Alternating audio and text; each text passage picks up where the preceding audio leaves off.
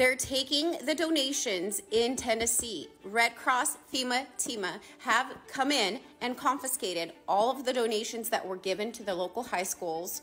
They're taking control of additional volunteer schools.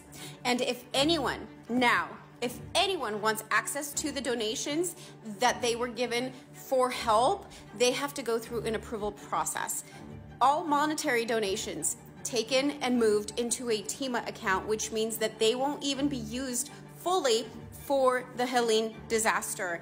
It's like they're turning local relief efforts into a mess of bureaucracy. When did it get this bad? Because FEMA is supposed to come in, Red Cross is supposed to come in and hand you water and give you donations and help and be there for you, but instead they're confiscating it and arresting people who are actually trying to help. Yes, the volunteers, they've been told to leave and can't even help people anymore unless they're trained by the United Way. The same people who were already out there making a difference, and now they're being pushed out and told to go home or they will be arrested.